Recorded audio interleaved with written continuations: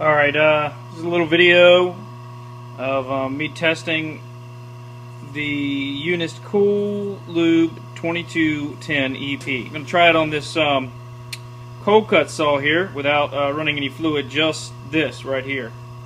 And I've already done this, so I can show you it does work well. But here we go.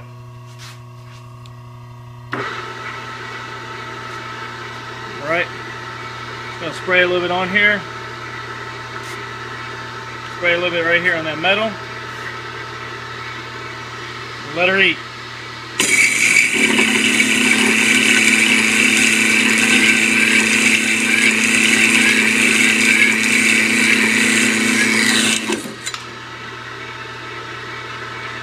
Looks like it did a nice, fine job to me. Blade is surprisingly very cool to the touch. And the metal is cool to the touch as well. Just a little residue on my finger there because of the way I sprayed it. Their system is supposed to atomize it, but these chips are as they claim. They're dry,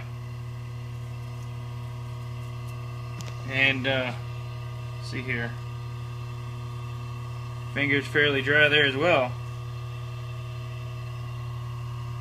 This blade was sharpened by the WD Quinn saw company.